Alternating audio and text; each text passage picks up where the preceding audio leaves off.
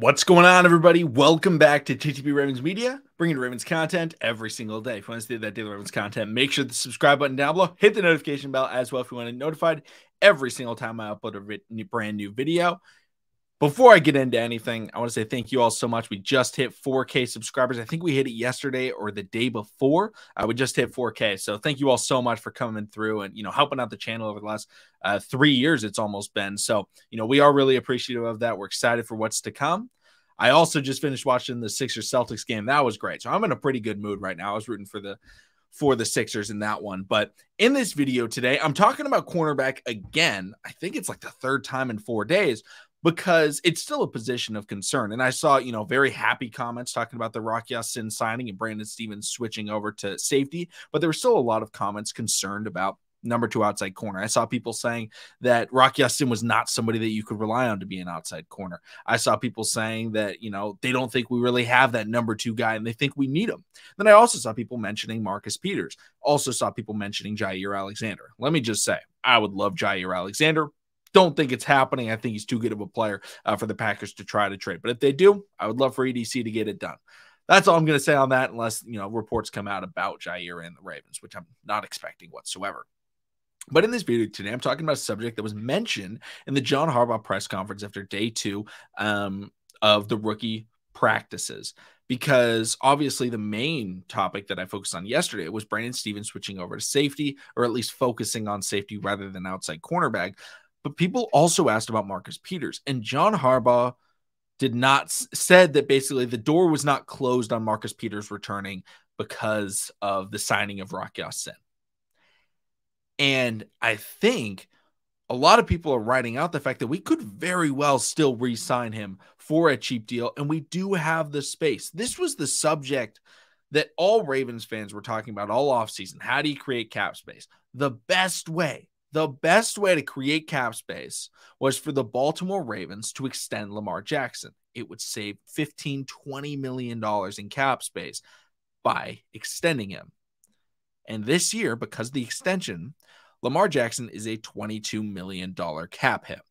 And just for fun, if Lamar gets if he gets cut before June 1st, it's $135 million of dead cap. I always just think that those dead cap numbers are pretty funny. Obviously, I'm not expecting him to get cut or anything like that, but $22 million, that's way less than what it was before.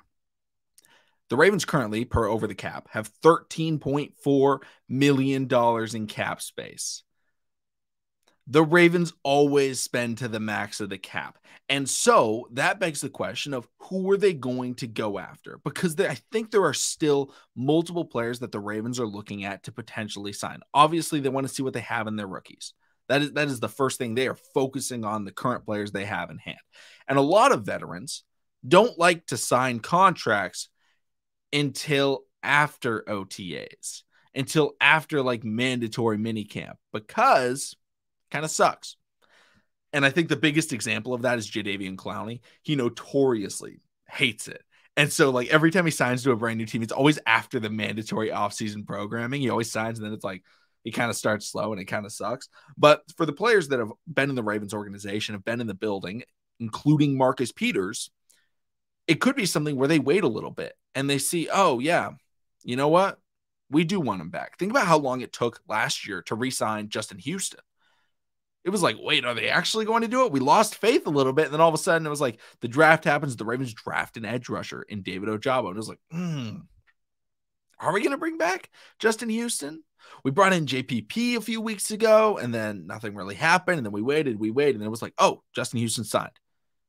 Then a little bit later, it was oh, JPP signed. Because they like to see what they have before they, go out and spend all that money, because they are planning. They are looking at, are there any players to trade for? What positions do we really need? Do we need a wide receiver? Do we need a corner? Do we need an offensive lineman? Do we need an edge rusher? Because they have the money to get any of those positions. They probably have the money to get 2 of those positions.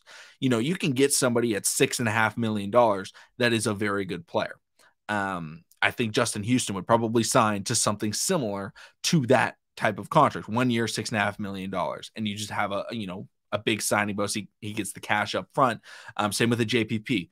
I think the same could be said about Marcus Peters. I don't expect him to sign a very large contract because I don't think a lot of teams are heavily invested in going after Marcus Peters. I think the Ravens probably view him as high, if not higher, than every other team in the NFL. And they like him. It's very clear the Ravens do like Marcus Peters. As much as I've talked down on Marcus Peters because I don't think he's the player that he used to be. When Marcus Peters first came to the Ravens, I was all in. I loved Marcus. I loved that first year. After he got that injury, though, his play has decreased. And the hope is he returns to form. Last year was the first year back from that, injury. But the Ravens cornerback position currently is not the best. It is better. It is okay. I'm not trying to hate on it, but I talked about it yesterday. We have a lot of people, or 2 days ago, I believe, we have a lot of people vying for that cornerback 2 position. If we bring in Marcus Peters, I feel like he would be the clear number 2 because of how the Ravens have run their defense recently. But again, I don't necessarily think it is the smartest of moves because from everything that we've seen in the Ravens, decisions this offseason, going after slower cornerbacks, not drafting, a safety, getting rid of Chuck Clark, trading him for a 6th or 7th round pick, the very late day 3 pick, then transitioning Brandon Stephens over to safety, drafting these slower cornerbacks. It looks like they are trying to play very close to the ball, very close to the line of scrimmage, underneath coverage with safety help over the top. And that's not necessarily what you want Marcus Peters to be doing. You want Marcus Peters in the one-on-one situations where he can bait the quarterback and end up making a play. So if the Ravens are trying to play 2 over the top, I don't necessarily think that's the best system for Marcus Peters to be able to thrive at what he does best, which is getting those interceptions when the quarterback thinks it's one-on-one and he's all fine and dandy. That's what he does best. That's what Marcus Peters does. Better than anybody in the NFL, probably, in the last 15, 20 years, is intercept the quarterback and bait them. That's what he does. But in my opinion, I think the Ravens should go after edge rusher. I think if they get a good pass rush and they have these good safeties over the top, that is the biggest thing that they need to work on. And it's not about getting a pass rusher to be out there every snap. I'm fine with Ojabo and then, whoever's across from him. Sometimes Tyus Bowser, sometimes Odafe Owe, sometimes Tavius Robinson. But I think if we bring back a Justin Houston as well as a JPP, I would love to bring them both back. I think that would be the best thing for this defense because what is the best way to help out your cornerbacks? It's to make the quarterback throw the ball faster. The less time that you have to cover a wide receiver, the better. Because it is impossible to cover any NFL wide receiver for an extended period of time. It's just too difficult. That is why you always see the best secondaries in the NFL.